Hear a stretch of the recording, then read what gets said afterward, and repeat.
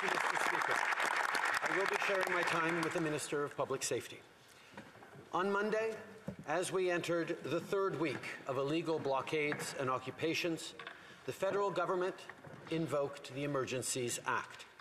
We did it to protect families and small businesses, to protect jobs and the economy. We did it because the situation could not be dealt with under any other law in Canada. Mr. Speaker, we did it because that's what responsible leadership requires us to do. For the good of all Canadians, the illegal blockades and occupations have to stop, and the borders have to remain open. We've made progress since Monday.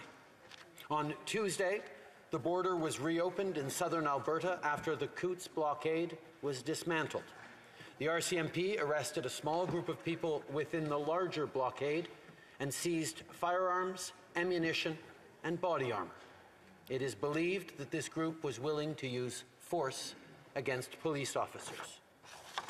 On Wednesday, the blockade in Emerson, Manitoba, had been cleared without arrests or charges. Traffic and trade at this border crossing have now resumed. In Windsor, Mayor Dilkens said law enforcement was able to successfully intercept a new convoy suspected of heading to the Ambassador Bridge. And here in Ottawa, law enforcement now has more tools and resources in order to give the people of this city their jobs, neighbourhoods, and freedoms back. In Windsor, Coutts, and Emerson, illegal blockades have been cleared, and traffic and trade at the border crossings have now resumed or are in the process of doing so. And I would like to thank the police forces for their work, including the RCMP members on the ground. For the good of the economy, families, and workers, it is high time that these illegal and dangerous activities stop, including here in Ottawa. Mr. Speaker, invoking the Emergencies Act is not something that we do lightly. It's not the first option, or even the second or the third. It is a last resort. When I consulted the premiers of the provinces and territories on Monday, I was very clear. By blocking supply chains, these illegal blockades are doing considerable harm to our economy and to all Canadians. It's consistent with the requirements of the Emergencies Act that the views of the premiers of all provinces and territories be carefully considered, and that is what we did. And the consultation and collaboration with the premiers will continue until the situation is resolved.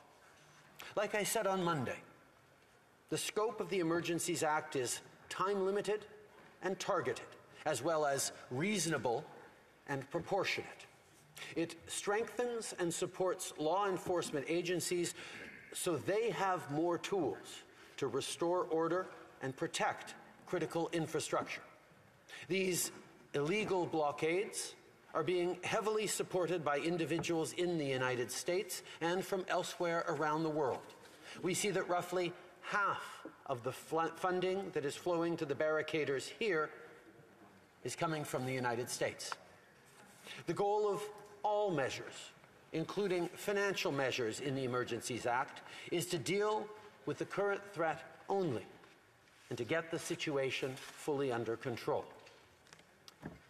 Mr. Speaker, I want to reassure Canadians that when the Emergencies Act is invoked, the Canadian Charter of Rights and Freedoms continues to protect their individual rights. We're not using the Emergencies Act to call in the military. We're not limiting people's freedom of expression. We're not limiting freedom of peaceful assembly. We're not preventing people from exercising their right to protest legally. We are, in fact, reinforcing the principles, values, and institutions that keep all Canadians free. The blockades and occupations are illegal, They're a threat to our economy and relationship with trading partners. They're a threat to supply chains and the availability of essential goods like food and medicine. And they're a threat to public safety. The Emergencies Act will be time-limited and targeted to address threats from illegal occupations and blockades only. The measures are reasonable and proportional. And I want to make it clear for Canadians, Mr. Speaker, when the Emergencies Act is invoked, the Canadian Charter of Rights and Freedoms continues to protect individual rights. We do not use the Emergencies Act to deploy the military. We do not suspend fundamental rights. We don't restrict freedom of expression or the right to peaceful protest. What we want is to keep Canadians safe, protect workers' jobs, and restore confidence in our institutions. We understand that everyone is tired of this pandemic. We understand that Canadians are frustrated with COVID.